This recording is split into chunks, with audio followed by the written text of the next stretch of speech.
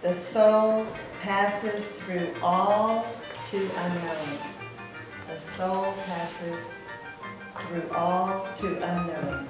A glimpse of eternity, the mystery of the experience, breathed onto the new canvas. The rectangle exists.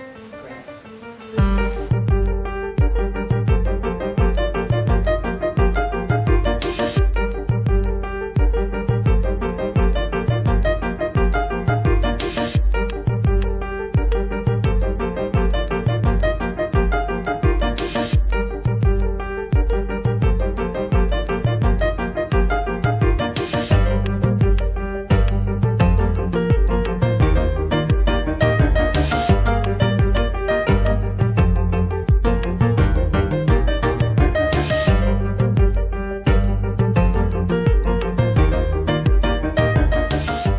For 400 years of painting, they used black to make the shadow. At the end of Cézanne's life, he deleted black completely from his palette.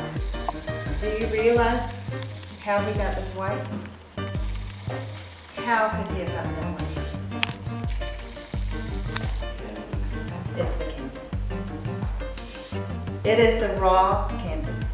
That's why in my poem I said the light, pure and divine, untouched is the light. All brushstrokes are giving birth to this light.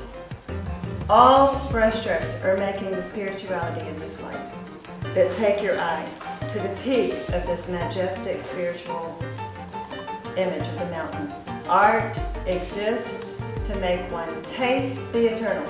He painted everything except for the light. And so what does color represent? If he didn't paint it, if it no longer represents light, shadow. All color. So he reversed and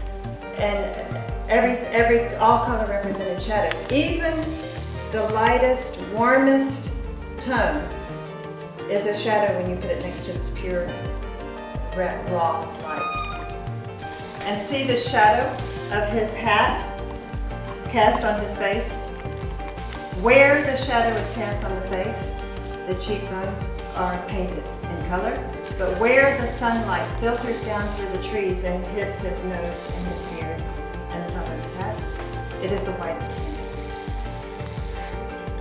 So, like Hemingway said in his writing, he said, the best stories are the ones where you write everything but the story.